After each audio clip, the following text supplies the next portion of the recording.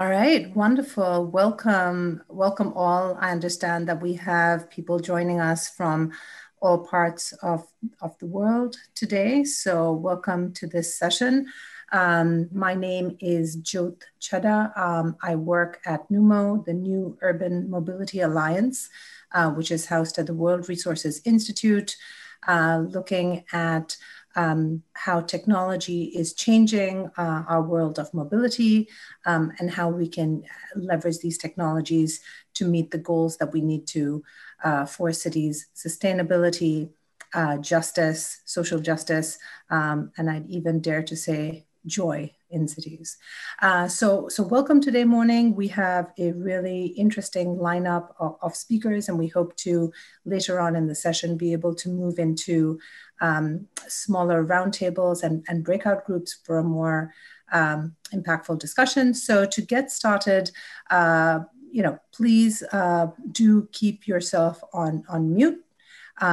So we're talking today about the impact of COVID and really looking at the opportunity today to, as we are in the sea of change, to leverage some of those changes towards building towards a better future for ourselves. So we're going to look at three core aspects today. We're looking at infrastructure, how our thinking has had to evolve or had to change during this time, and what that could mean for the future in a post-COVID world. Looking at market synergies and regulations, and lastly, looking at technology, tech innovations and interventions. So I think at this point we should get started. And Rachelle, would you like to move it to the first, to our first speaker? Okay, so we're going to start with some fire starter remarks, and we'll go on to that for about 35 minutes. We've really asked our speakers to take each of these three topics and give us their perspective of what they're facing on ground and how they're sort of seeing these challenges evolve. Our first speaker, I'm sure all of you know her and have heard her speak before. It's wonderful to welcome Seleta Reynolds, who is the general manager of the Los Angeles DOT. So welcome, Seleta.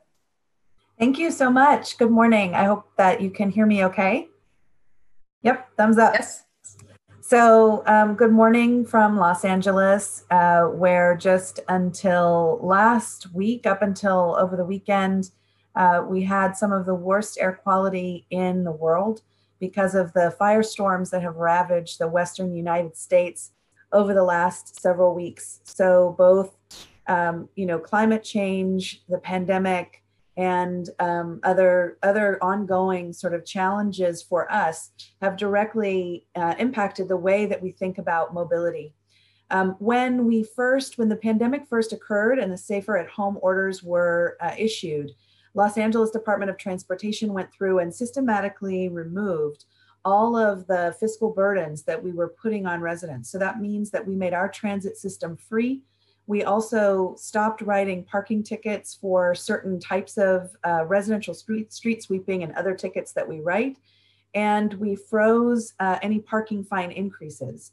Immediately after that, we began to repurpose our transit system to serve some urgent needs, to move unsheltered Angelenos into temporary shelters, to move food from distribution centers to places where it could be shared with large populations, older adults and people with disabilities who needed it, and many other sort of needs that arose pretty quickly for public transit to serve and really broaden its definition of what public good and public transit is really for. We also overnight repurposed many of our streets and our curbs.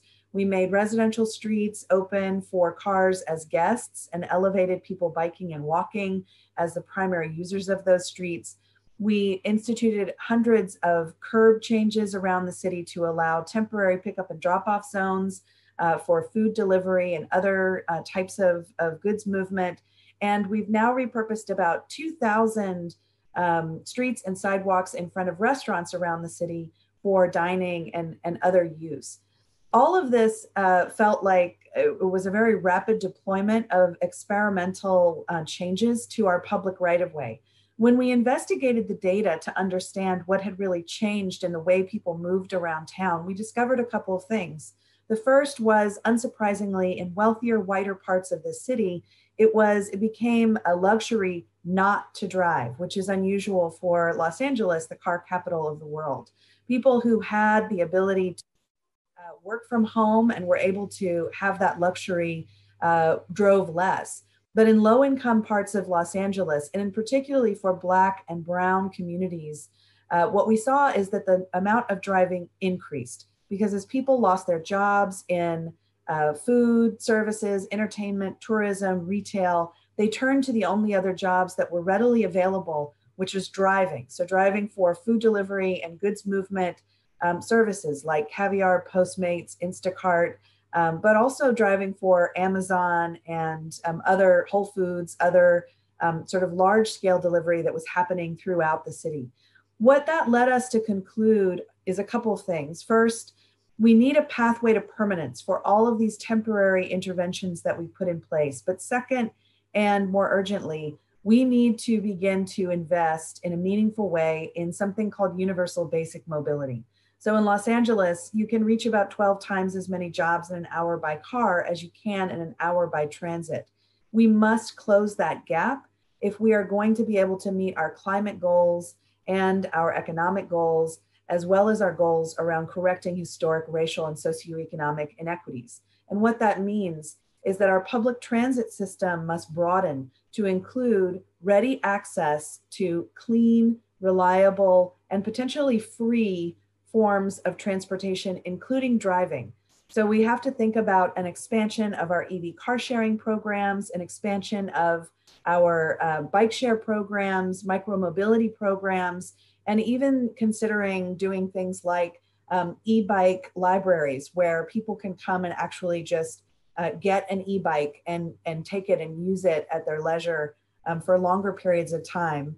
But that inclusion of driving and of electric vehicles for individual use and thinking about those as part of our public transit fleet is really the way that we're going to be able to achieve universal basic mobility and try and close that gap. And at the same time, making sure that we are moving in a meaningful way to meet our climate goals. Thank you.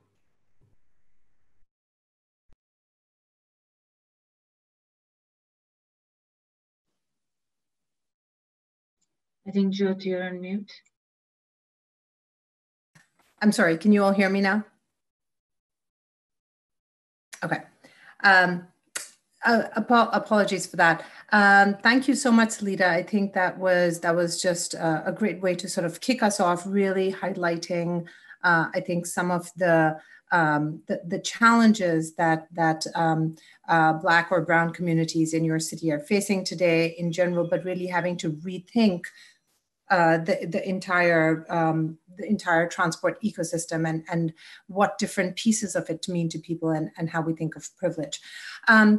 Let's move on next to welcome Professor Jyot, who's an expert in public transportation from China. We've invited him to share how the Beijing Transportation Institute is sharing the experience from China on how consumer preferences have moved away from public transit and how that's been affecting cities. Professor, over to you for a few minutes.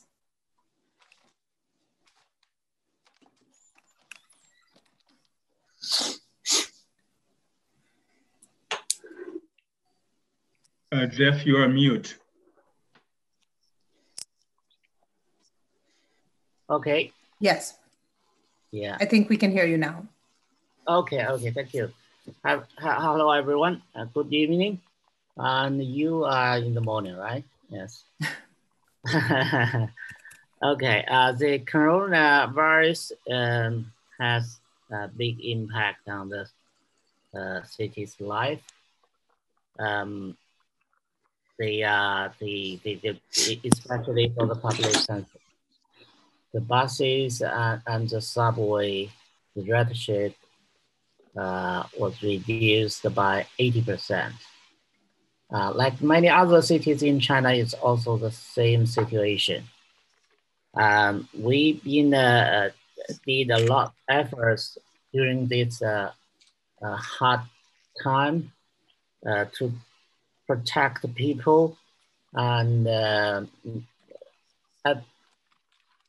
during this pandemic period, the public transit in China, many cities in China, was still under operation, like in Beijing. The buses and the subways was always provide services to the public. We introduced many prevention measures to control the density and the crowdedness of the public transit.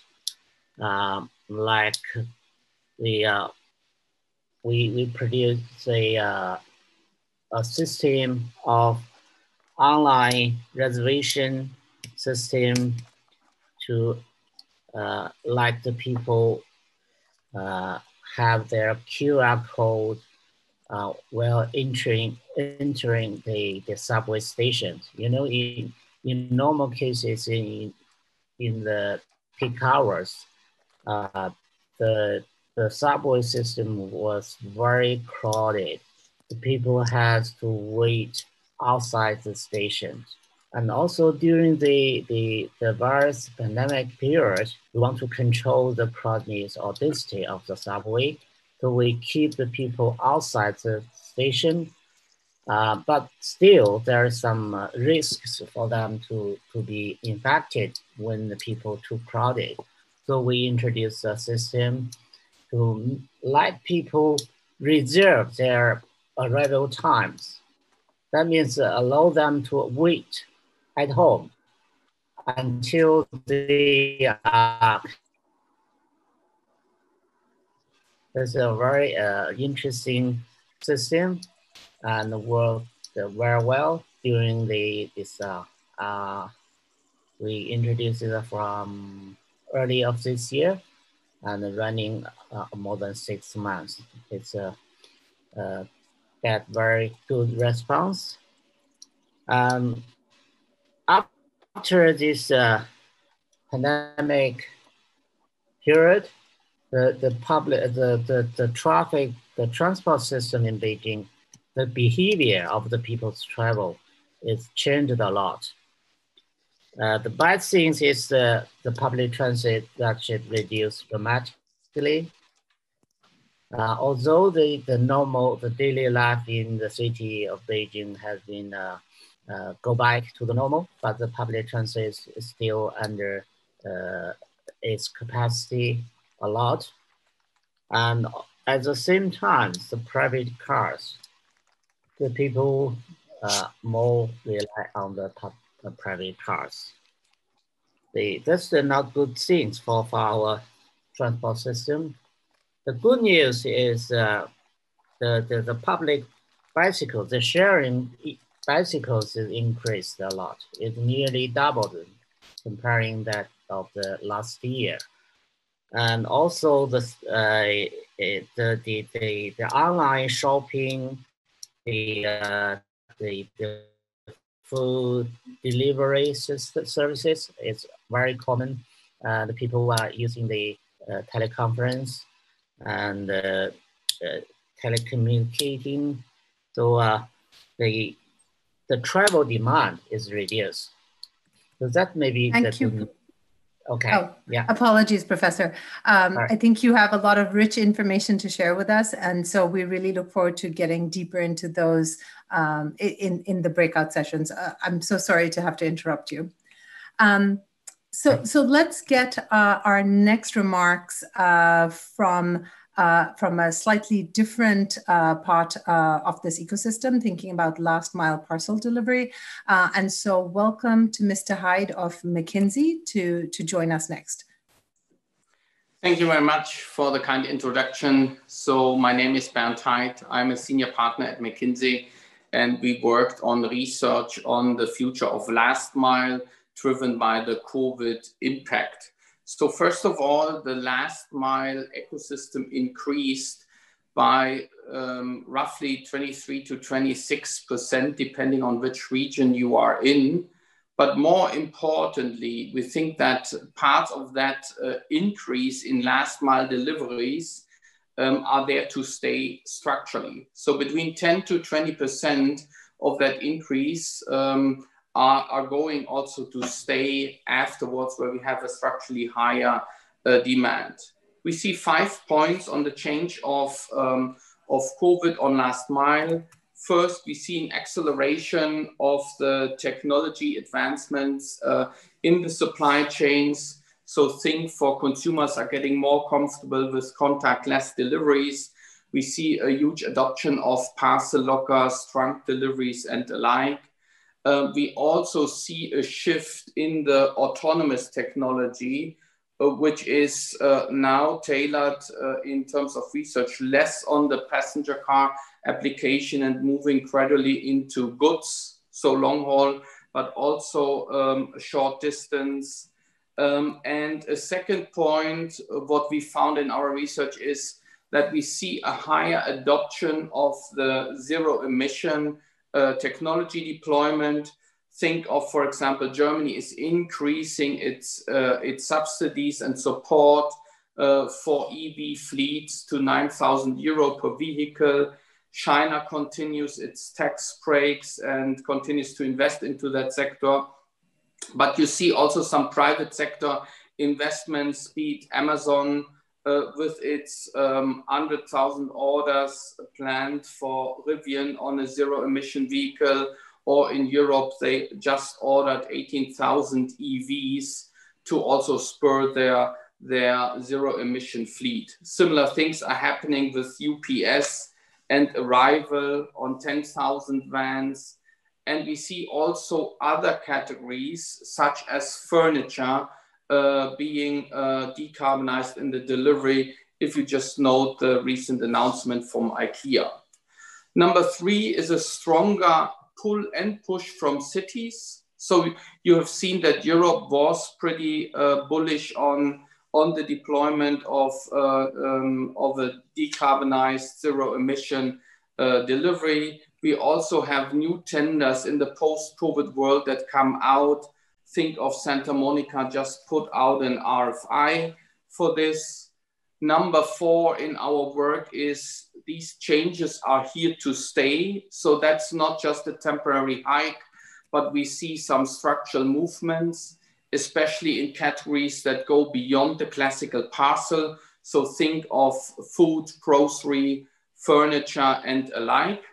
And also consumers, if you ask consumers, we found in a survey that more than 50% of the younger consumers, the millennials, care about environmentally friendly delivery. And finally, as an impulse from that work, we see that this momentum is happening now. So we don't need to wait for changes like drone delivery, which are further out, but this is really momentum that happens now. And that's the deployment of technology that is already available, like EV, like parcel locker, or like use of data for the route optimization in the delivery. So net, this is more an evolutionary revolution that we see, but this is nonetheless not less exciting, but it's really exciting to see that we see clearly a pickup in the momentum in this industry. Thank you very much. Let me now invite Mr. Lay of Envision Group. So it would be great to understand a little bit about how you're thinking about how COVID-19 has changed decarbonization efforts across mobility.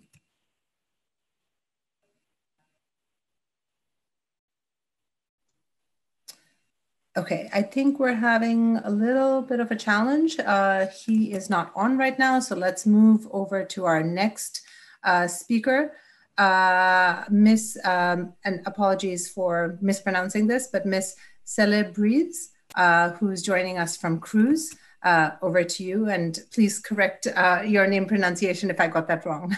Well, thank you, and good day. I think that covers everyone, the full spectrum of where we're all at. My name is Rachelle, Celebrezze, so very close. Thank you for that kind introduction. I'm Senior Manager of Government Affairs at Cruise, which is an all-electric autonomous vehicle company headquartered in San Francisco, California. So hopefully my remarks come at a great time where Bernd really set up sort of the spectrum of what we've seen in response to the COVID-19 pandemic. You know, what we've seen in the United States is that the COVID-19 pandemic has had a profound impact on the autonomous vehicle industry in general. We've seen companies quickly pivot to deliver medical goods, deliver groceries and meals. For Cruise's part, we were testing our all-electric autonomous vehicles in San Francisco in the full 7x7, as we call it, prior to the COVID-19 pandemic. Obviously, in the middle of March, when we all went into shelter in place, our plans had to change. But we did start to look around and we asked those questions: what could we do to help our community and how could we do it safely? And one of the big things that we saw was that food insecurity, which was already an issue in San Francisco, it's reported that about 15% of the population suffered from food insecurity prior to the COVID-19 pandemic. We were hearing from local food banks that they had a 50% increase in demand or more. And so what we did was we took those vehicles and we quickly partnered with local food banks to start delivering contactless meals and groceries to vulnerable San Franciscans. What we found since we sped this process up when we launched the program in April, we have delivered over 85,000 contactless meals, which is pretty amazing considering this wasn't even on our radar at the beginning of the COVID-19 pandemic. But we've also found that we are able to deliver and really impact the community that needs it most. Over 80% of the deliveries have not only occurred in the communities that have been highest impacted by the COVID-19 pandemic, but also for those that are below the San Francisco median household income. So what we've seen is that the communities that maybe weren't aware of self-driving technology, weren't aware of zero-emission technology, are able to benefit from this service and this essential service that we're providing with meal and grocery delivery, and really take part in this, I would say, revolution on urban mobility.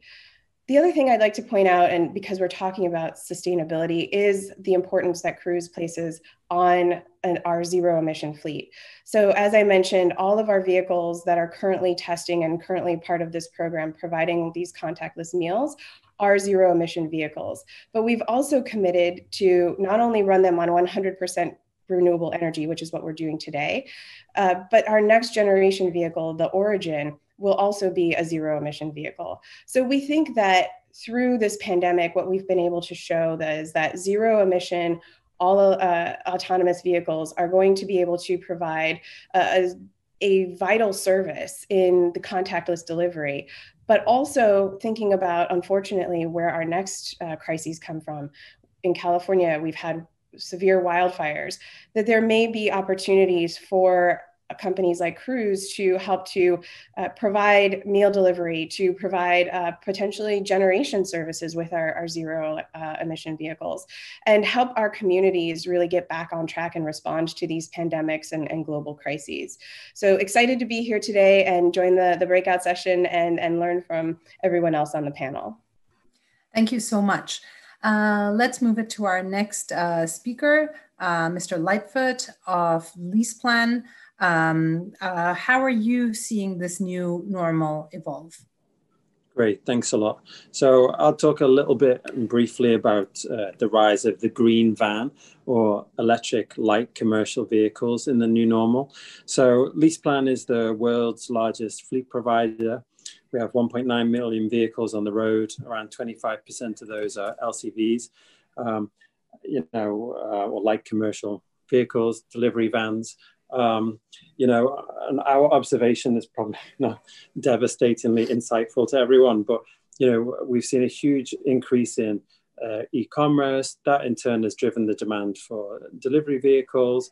But one of the really interesting features that we've noticed in the past few months is people don't just want more, they want different, right? So they want electric delivery vehicles, they want zero emission, and they want that because, number one, a lot of these corporate fleet operators, so not just the large delivery companies, but also the corporates that run these delivery fleets, they disclose their own emissions profiles. Their fleet is often a large part of that.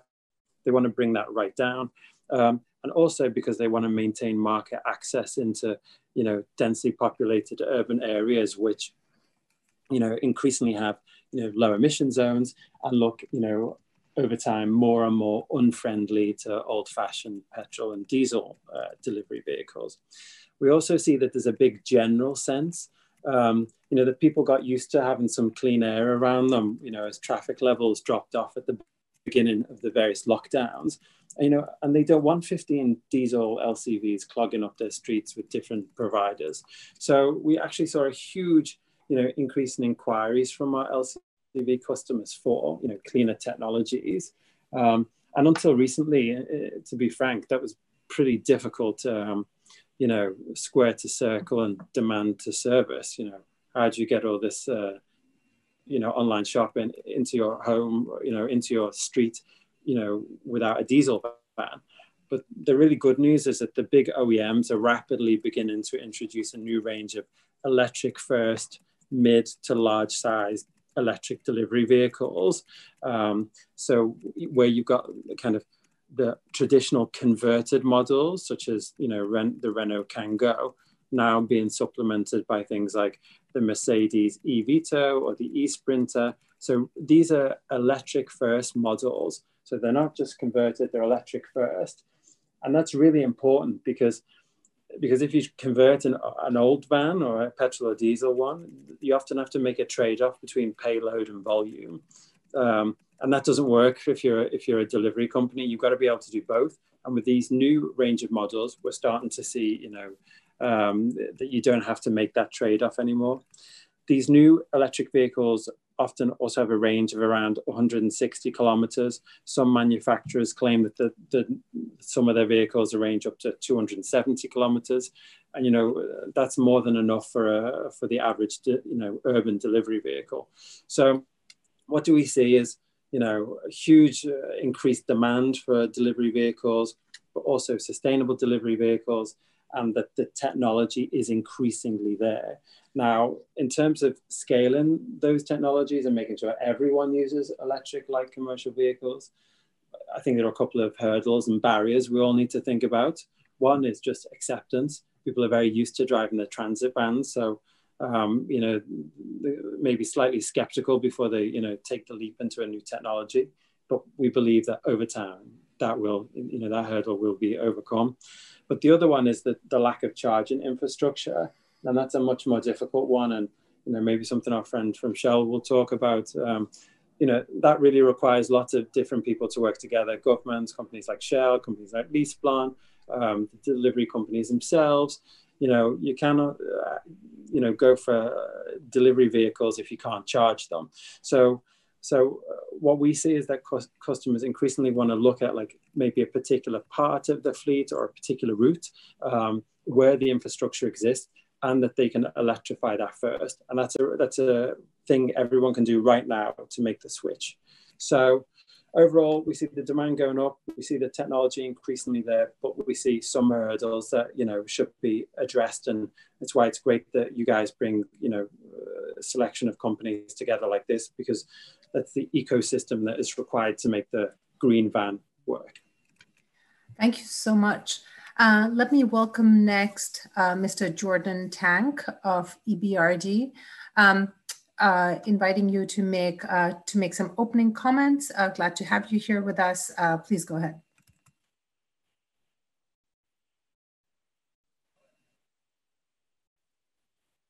Matthew, I don't think we can see you yet.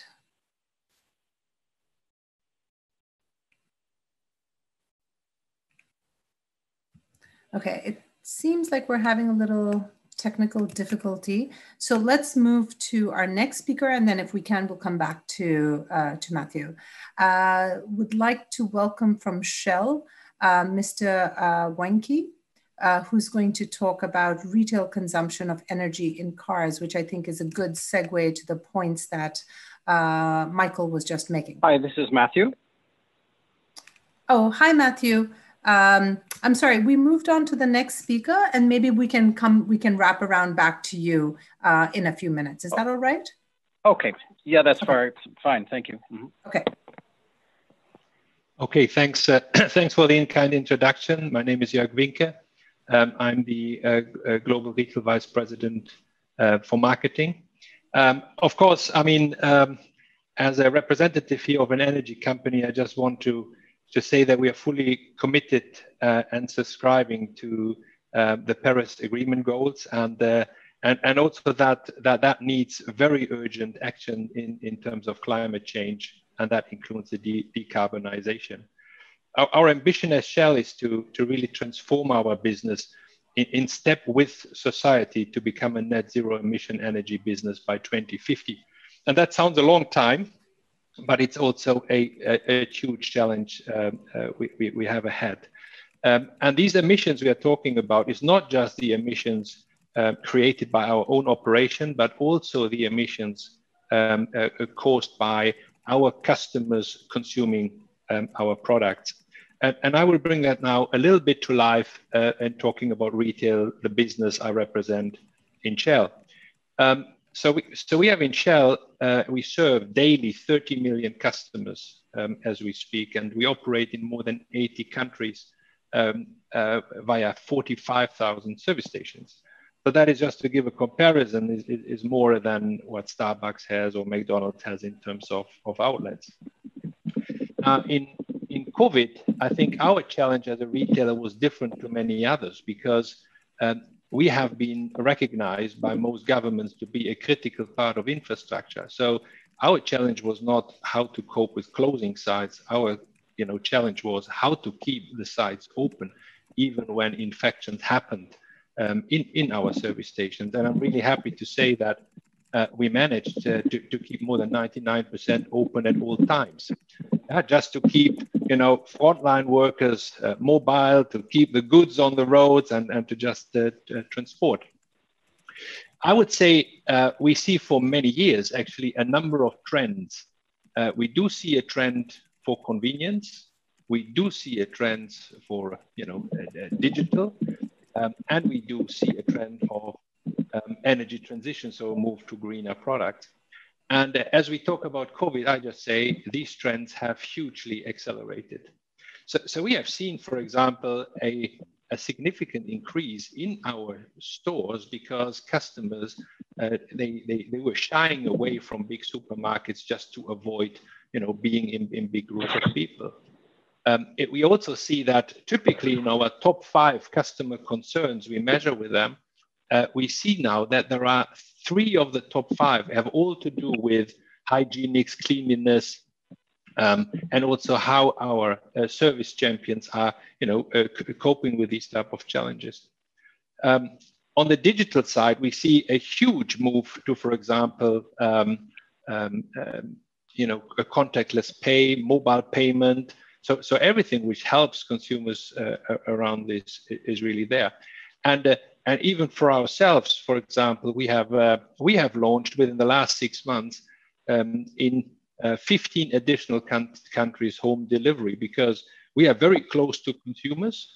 Yeah, so there is a big portion of population living very close to our service stations, and we are now active in on-demand delivery in 18 countries.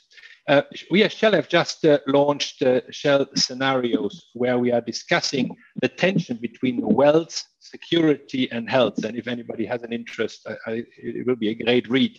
You can see that on our shell.com webpage.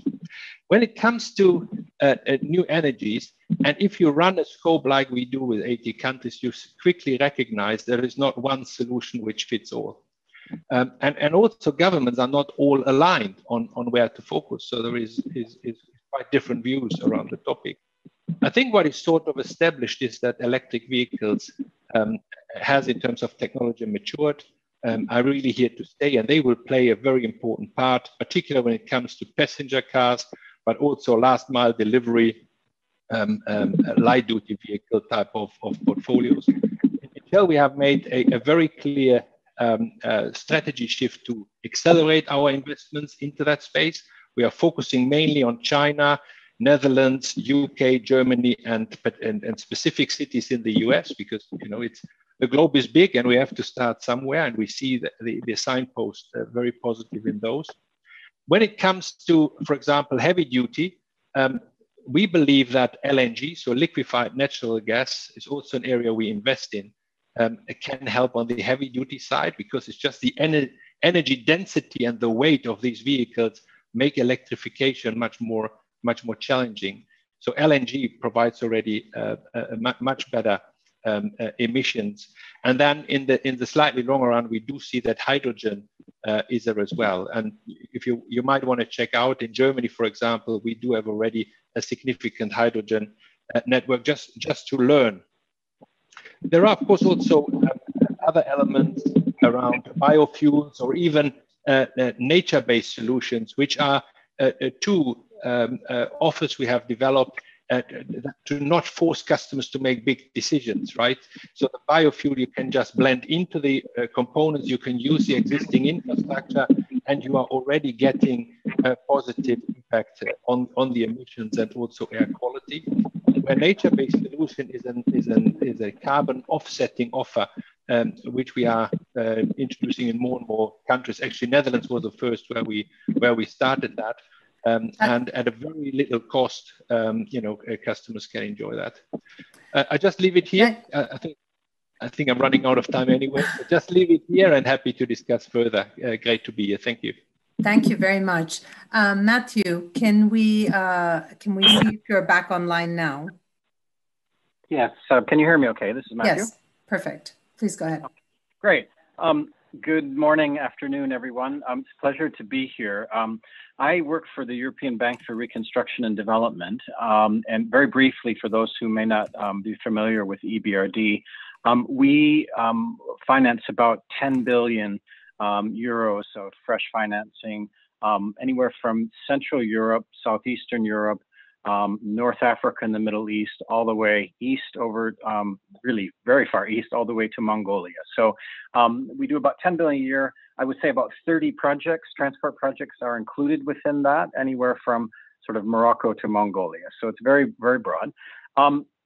My remarks with regard to the topic of low carbon, zero carbon transport, I'd like to center them really on, in this context of COVID, how we actually see that this is quite an opportunity to help accelerate the decarbonization of public services. And we're talking about transport, and we think there are real possibilities now because of the movements in technology, improvements, and falling prices. Now, we think that we really need to think holistically about an e-mobility approach, and we're preparing facilities as we speak for several countries that focus on not only the fleets and the sort of the operators of public transport, of commercial fleets, but also the strategies that countries and municipalities need to think about. From our analysis across 4 or 5 of the target countries, we've seen what a difference it can make when regulatory practices support actually a conversion to e-mobility by looking, for example, at the level of diesel fuel subsidy. That makes a huge difference. Serbia has essentially total cost of ownership parity after 6 or 7 years versus is still a 40% gap in Egypt, where the subsidy for diesel is still, and the prices for diesel are still quite high. The second thing we would say with regard to our approach to public transport, because we do see this as an area of focus, we, rather than going to donors who traditionally would give upfront capital expenditure, CapEx subsidy grants, rather, what we are doing now with our donors is rolling that gap in the burden of CapEx that you see still with EV buses We're rolling that across a several multi-year contractual approach, which we call a green public service contract.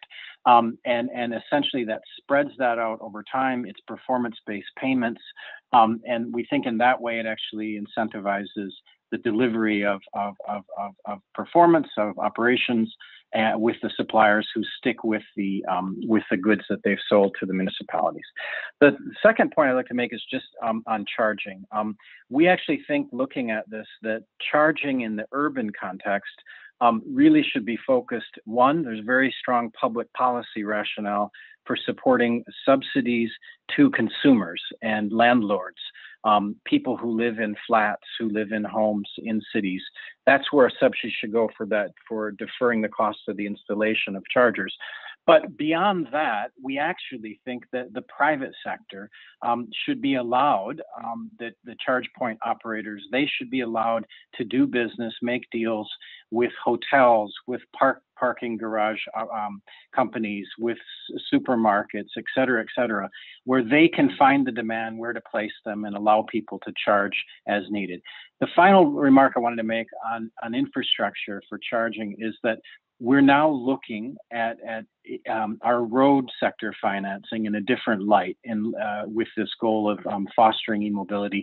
We're now actually making sort of EV ready or e-mobility ready roads by thinking about how to upgrade distribution networks with more robust substations, et cetera, so that when you build a road, it's actually ready to accommodate the really high fast chargers that are needed for intercity travel, for example. So I'll stop there in the interest of time, and very happy to be part of the conversation. Thank you. Thanks very much, Matthew. Let's take it over to our last opening comments. Ian would like to welcome you and would like to have you talk to us a little bit about what opportunities you're seeing to scale EVs around the world today. Sure. Thank you. Thank you for putting the mic on to me. So as you know, I'm coming to this from a different perspective because I've been a technologist for many decades, funding some of the clean tech that is electrifying the transportation systems. And of course, this session is about, how has kind of COVID and the current last couple of months here changed things. One thing that's really striking, if you look at the markets, is that despite the enormous difficulty with the economy, besides obviously the health issue of COVID, you have this, in some sectors, this booming stock market. Of course, in the digital models, Google's and Netflix's, Zoom's, but also in some of the new companies which are responsible for these new solutions, most notably with Tesla. But it's not just limited to Tesla. In fact, many of our investments in battery systems, for instance, QuantumScape, in electrifying other forms of transportation, whether it's buses, aviations. You may have seen our company, Joby Aviation, et cetera. They're all kind of living a bit of a boom. And so maybe it's market exuberance, but I don't think so. I think the markets are sensing that what has been holding back these solutions has been a lot of inertia. And COVID, despite creating enormous difficulties, has broken some of that inertia, right? People are realizing we have to revisit some of the assumptions and we have to allow some of the change to happen faster. And so I think it's a very exciting time to be involved with decarbonization of transportation.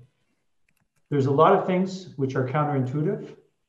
A lot of things which are easier than they may seem, harder than might be obvious the other way around. I think there's still a tremendous amount is misunderstood. There was, for instance, a comment earlier saying, well, of course, trucks is going to happen slower because it's tougher. That's just not right. It's incorrect. The main use of energy in transportation systems is not weight, it's speed, it's aerodynamics. And trucks are actually quite slow vehicles and electrify more easily than cars. Now, there's always an application or two that you can look for where it's difficult to electrify. But the low-hanging fruit in trucking is in many ways easier to address than it is in automobile, where you have predictable routes, slow speeds, and very high utilization. Many things misunderstood also about the need for charging infrastructure and obstacles there. And maybe I'll end with perhaps the biggest obstacle to realizing even faster what is happening already at this kind of scaling law exponential pace is simply the industrial capacity. We just don't have today the industrial capacity to move faster. We are using every battery that's being made in the world. We're using every piece of power electronics being made. We're using every motor in the world. And it's taking time to build up that industrial capacity into these new products. And frankly, a lot of capacity industrially is with incumbents who see what's happening. And I have a lot of compassion for that, but have a really hard time adapting because it involves difficult decisions and shutting down certain factories and letting go of certain jobs and then retraining, reinvesting in new areas at the same time. You may have seen today the announcement at General Electric, finally giving up on coal, which it had just invested less than 10 years ago, almost $10 billion in doubling down into. So it's just very, very difficult for incumbent companies to kind of change their ship and go in a different direction. But I just wanted to leave you with that high-level thought that it's actually, surprisingly, a boom time right now for electrification. And its friend, which is autonomy, because of course there are many intersections between autonomy and electrification. Thank you very much. Let me give a quick summary of some of the points that we've heard today, because I think we've had a really broad range of perspectives. And, you know, I think I'll start by saying that I think the point that you've just made, that COVID has broken our inertia, is a very good one to make. We're seeing around the world things happening at various sort of scales, whether it's sort of at the street scale, the neighborhood scale, or larger scale, things that we didn't think were politically possible to happen before. And so, you know, we're working and we're thinking about these changes in a context where it almost seems like the ground below us has really slipped or has shaken. It really struck with me Seleta's point about that not everyone has the luxury of staying at home and meeting their needs through walking and cycling. So I think in the context of thinking about decarbonization, sort of we need to put at the center of this a big question of access and equity. We also heard about how various stakeholders are rethinking vehicles themselves with an urgency that we haven't perhaps seen before. And we're seeing a growth in e-commerce and changing consumer sentiment or possibility and potential for how consumers will look to some of these new technologies with more open minds. We're not only seeing how companies are committing to decarbonization efforts, but also rethinking you know, their own models and re-looking at their assets to think about how they can be used in new ways in this new economy that we're building. And I think lastly, we have you know, a very big question, which is, do we have the regulations? Do we have the capacity? Do we have the mindset to move at the speed that we need to move at? And that is a really big question. So we're going to break out into 3 groups at this point. Our wonderful colleagues who are doing a lot of work to make this smooth on the back end are, I think, seamlessly going to put us into 3 groups. But they're along the 3 topics that you can see on the slide in front of you. So the first around critical infrastructure, the second around market synergies and regulations, and the third around technological interventions. And so we're going to be in those groups. Let's see, how much time do we have left? It seems about 20 minutes or so, if that's correct. so we'll be able to have a much more in-depth conversation. We're going to have you all have access to a whiteboard to really be able to sort of populate some of your ideas and actually also do a bit of a voting within your groups. We'll convene as a larger group and then we'll have a close. So thank you very much